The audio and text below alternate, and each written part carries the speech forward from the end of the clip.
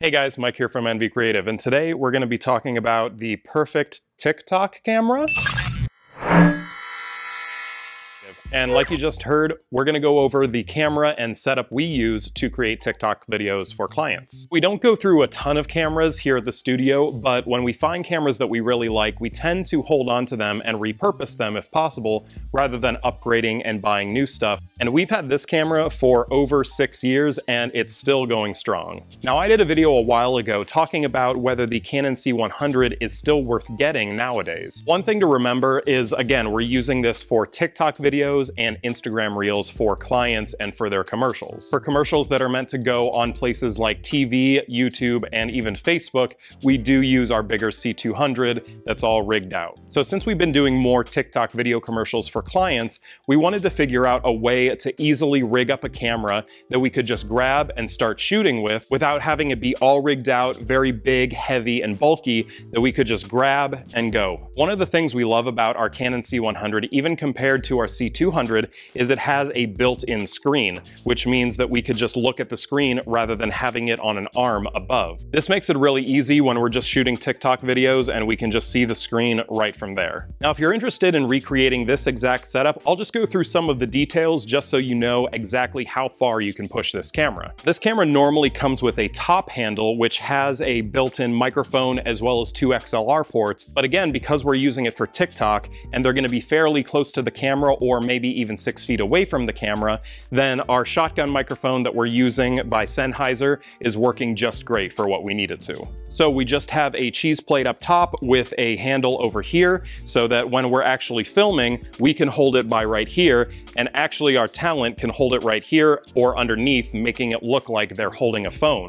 We're actually really surprised by how well this microphone works with this. Now, this is the Sennheiser MKE 400, and we've used it maybe even when the talent is 6 feet away, and the audio still comes out really, really good and really clean. You could get something like a Rode VideoMic NTG, but we're gonna go with this just because we're big fans of Sennheiser mics. Now, this microphone is battery powered. It just takes 2 AAA batteries, and you just turn it off and on by pressing this button right on the side. Now, if you go into the audio settings on the camera, you can actually turn on the attenuator and set the microphone mode to automatic, just to make sure that none of your audio will be peaking, and the microphone just plugs into the 3.5mm mic jack right on the side like that. We also have this other little piece on the side so that you can easily take off the handle and put it right back on if you really want to. One of the other really important things about getting a TikTok dedicated camera is to get a really wide angle lens. Because we're shooting commercials that's supposed to look like UGC or user generated content,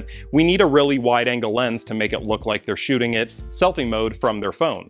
Okay, so right now I'm actually just holding the camera handle with my arm, so hopefully it looks like I'm taking a selfie video. So what we're using is the Canon EOS 10 to 18mm lens. And one of the great things about it is it actually has autofocus and stabilization. If you don't know about the newer Canon cameras, they have some of the best autofocus that we've seen in cameras. And this is actually one of the first cameras Canon made that's had their dual pixel autofocus. So unfortunately, you can't set focus points anywhere else in the frame except for in the center. But again, if you're doing TikTok videos, most likely you'll be in center frame and you'll get crisp, clear focus. On the back of the camera, you have dual SD card slots, and how we have this set up is we have a smaller card right here in slot A, which is normally a 64 gig card, and in slot B, we have a larger 128 gig card. That's actually a backup card and records all footage from everything that we shoot until it fills up. So that way, in case we accidentally don't dump a card, then we can go back into the backup footage and we know that it's safe in there. One of the other great things about the camera is it actually has built-in neutral density filters. And what that means is if you're in very bright sunlight, you can actually just turn on the ND filters. I think there's 6 stops on here, so that you don't need to mess with your shutter speed or your ISO or your f-stop. Speaking of f-stops, this is not a very fast lens when it comes to depth of field. This can go down to 4.5, which doesn't give you a great depth of field because it gets so wide. The Canon C100 is known to have a very long battery life, and that correlates with the codec that the camera shoots to, and that's AVC HD, which lets you shoot a lot of footage without using up a ton of space. It also can shoot in C-Log, which is Canon's log format, which lets you be able to play with the colors a little bit more. You don't have to use it because this has has pretty good Rec. 709, which is kind of the standard profile that you're used to seeing on YouTube and on TV. And it also has things like zebras, which basically tells you if your shot's overexposed so that you can dial in the settings. Before we keep going, guys, we work really hard to put all these videos together for you guys so that we can give you as much information as possible. So if you want to keep receiving videos like this, feel free to subscribe. And if you like this video, feel free to give it a like. We post every day on our Instagram channel showing behind the scenes of what we do here at our studio, so feel free to follow us over on Instagram. Here are a couple commercials that we recently shot with this camera and with this setup to show you just how it works. What the? I swear to God, I'll get a divorce.